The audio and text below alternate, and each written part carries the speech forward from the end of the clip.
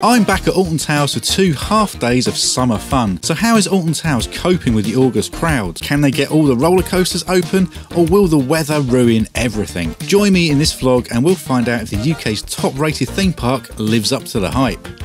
So it's an Alton Towers kind of day. As you can see behind me, they're celebrating 10 years of CBeebies out on the green here in front of the castle. So I did a sort of off-the-cuff trip to Thorpe Park last week, expecting it to be insanely busy. Actually, they managed the queues really well, so I'm interested to see how Alton Towers handles the crowds. Got to say, early signs looking at the app are not good, with nearly all major coasters being on around an hour wait. So we're going to see how we can plough through these and get on some rides.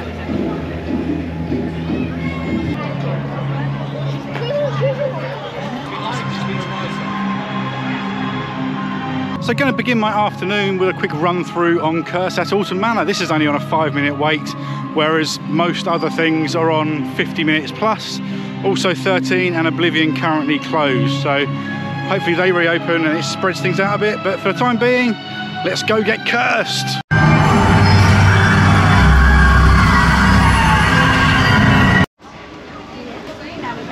Well, a swift walk-on run-through of Curse at Alton Manor there. And quite a few effects not working that time. Lots of sections that were darker than normal, and the Trommel Tunnel didn't work, which is always disappointing, but still good to get back on it. But yeah, you'd hope to see a few more of the effects operating when you're in the height of summer.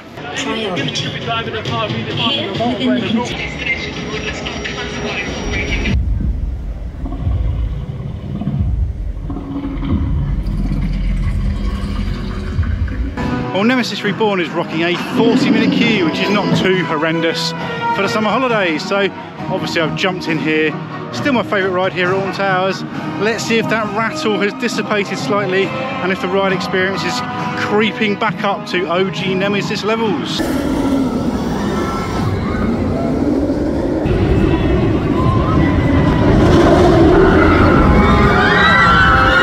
Well, I managed to spawn a front row on Nemesis Reborn there, right hand side, and unfortunately that was the worst ride I've had since it reopened. So much judder all over the place. There was a dead spot through the middle where it kind of sorted itself out a bit, but the start and the end, it was juddering all over the place, and I'm left wondering what has happened to B&M. They were the stalwarts of the smooth roller coaster, and yet in recent times they seem to be struggling to maintain that reputation. So what do you think of Nemesis Reborn? Do you think this matches the original? Personally, I don't think the ride experience is anywhere near, and sadly every time I ride it, it drops further and further down my rankings. So hopefully they can fix the issues here. If it is because of the sand film track, then unfortunately I think we're just going to have to live with it. It's a shame, because it is such a legendary and iconic ride. What they've done with it, it looks fantastic, it just doesn't ride as well, and that makes me a bit sad. Hello, is everything okay? Everything is perfectly fine and under control. There is absolutely nothing to worry about at all, yeah? There is nothing. Alright, cool. I think I've grown an extra finger. An extra finger? Yeah. Who has? I saw someone in there, he had more fingers than he should have had. Okay, that's good. That's completely normal. It's normal, alright, okay. Brilliant, no worries, thank you. And just beyond there we have more work on Project Ocean. So the good news in terms of ride availability is that Oblivion and 13 have now both opened. Fortunately Rita's gone down, so still not had a full collection of roller coasters operating so far today.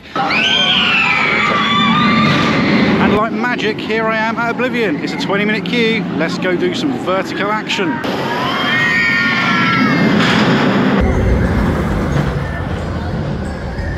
Well, good to get back on Oblivion for my first ride of the season there. That vertical drop does pack such a punch, and I did go against convention and look down despite the instruction not to, because I'm such a rebel. Also really good to see that they're loading the full station, which is something I've not seen for years, mainly because I usually come on off-peak days, but yeah, overall really good. Oblivion's the original dive coaster, so it's a great attraction to have here at Alton Towers. Well, where there once were rides is now food stalls, and we've got fish and chips, we've got a bar, shock burgers, and free full pizza. Not sure if the long-term plan is to put some more attractions in here, but at least they've done something with the space for this season.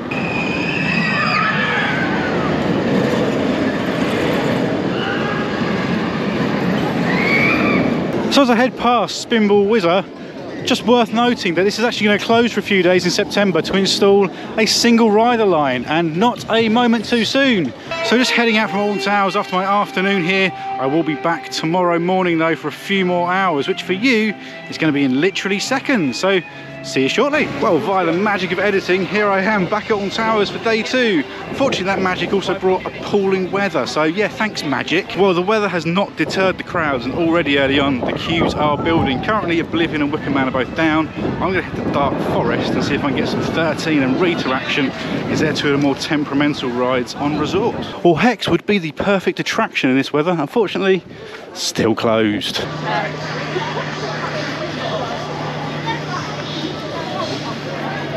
Yeah, but who by and what were their standards?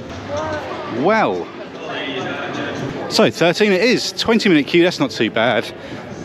I kind of figured one of them would go down, they're not the most reliable. Well, 13 in the rain was all right. I mean, of all the roller coasters doing the rain, that's probably one of the better ones because there is a substantial section indoors. The first drop could be so good if it wasn't trimmed. Like, you really do get quite a nice pull down there and then just hit the trims and slow down again. But overall, I think that's a really good roller coaster. It's obviously family focused, there's no problem with that, but it does a lot of different things to anything else we have over here, and I respect that. Well, Rita doesn't have a time, it simply says reopening, so I'm going to go and investigate the queue line, try and get a ride on this while we're here. This one might sting a little bit in the rain, getting launched at 66 miles an hour directly into water. It's not always the most comfortable, but hey, let's do it.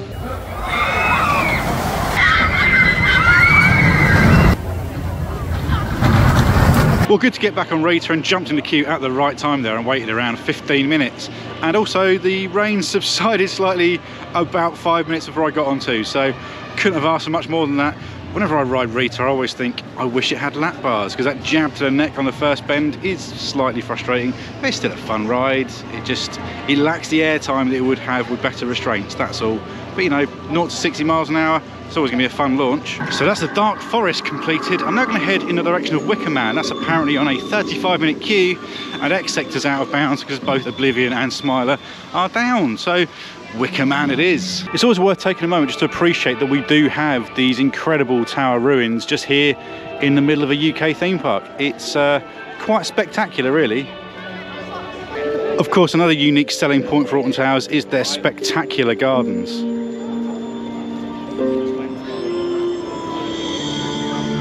And this summer we have Pimm's and Prosecco on the menu too, along with some new ice cream. Hi, I'm Gavin Price, and you should like this video and subscribe to Loop Theme Park Adventures. Well, during that short walk, an extra 15 minutes got added, but nonetheless, Wicker Man it is.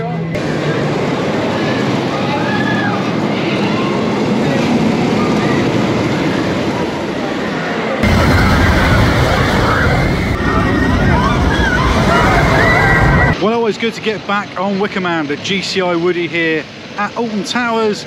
Bit of a longer wait than expected there. It was advertised as 50, I'd say it was probably 65 to 70 in the end. Really hacking around the course, having had a bit of rain today, it's really sped the track up a little bit. And it's just a really solid wooden coaster. One of the best rides here, I'd say. And great to see Big Bob with his flames back, because he'd lost his spark for a little while.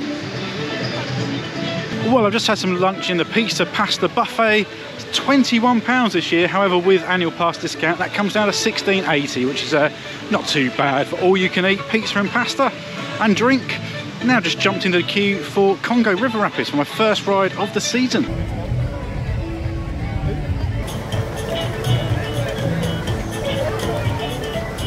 Why would you say that though?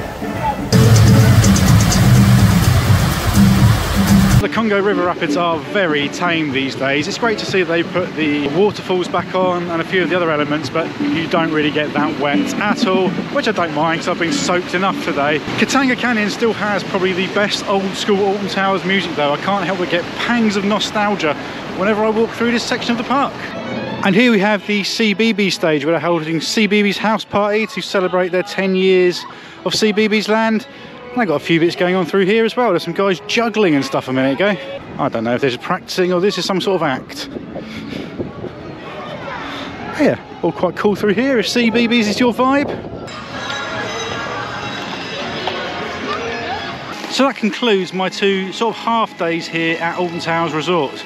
I think it is a park that in the height of summer is a bit more challenging to navigate, especially while the Sky Ride is out of commission this season. You do find yourself doing a lot of walking, a lot of waiting, and not a great deal of riding. That being said, I did manage to get on all of the major coasters apart from Smiler and Galactica. Galactica through choice, and Smiler because it's had an awful lot of downtime, so when it has been open it's had a really long queue. As I leave the park, actually all of the major thrill coasters are open and operating all at the same time, so that's great to see that they've kind of got their operations in order here. But I'm going to leave it there for now. Behind me, the frogs are saying subscribe to the channel. That's just what frogs do, it's like in their nature. And why not go and watch my vlog from Thorpe Park last week and compare kind of how that operated on a busy summer day compared to Alton Towers. And I shall catch you soon. Cheers, bye.